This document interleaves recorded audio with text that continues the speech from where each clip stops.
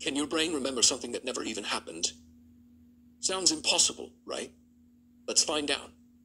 In one study, psychologists told people about their childhood. They gathered true memories from their families, things that definitely happened, like family vacations, birthday parties, and a pet they once had, and included one memory that was completely false. Like, remember when you were 5 and got lost in the mall? At first, everyone denied it. No, that never happened, but the researchers didn't stop there. They added little details.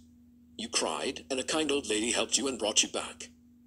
Days later, the people were interviewed again, and this time something changed. They began to remember. The bright mall lights, the panic in their chest, even the smell of popcorn in the food court.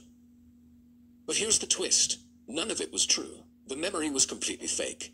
Their minds had built it out of suggestion. That's how powerful memory is. It isn't a recording we replay.